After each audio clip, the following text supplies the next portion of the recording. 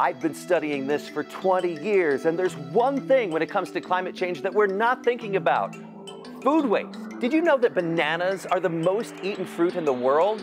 But these had to travel a long way. They were grown in a jungle, shipped by airplane, then put on a truck, on a train, then back to the truck, to the store, and then to your house, and then they go in your refrigerator and rot. Here we are in Ecuador, where most bananas are grown. Hey, mosquito. A lot of the jungles are being clear-cut to grow more bananas. Letting these go bad wasted a lot of energy. So what do?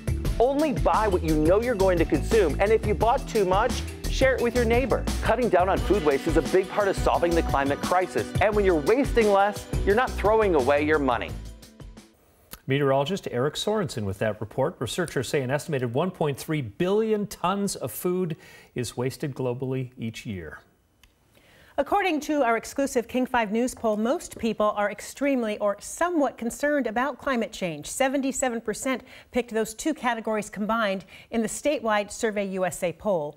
There is a lot of news out there. Are you able to separate fact from fiction? 60% said yes, while 30% say they feel confused.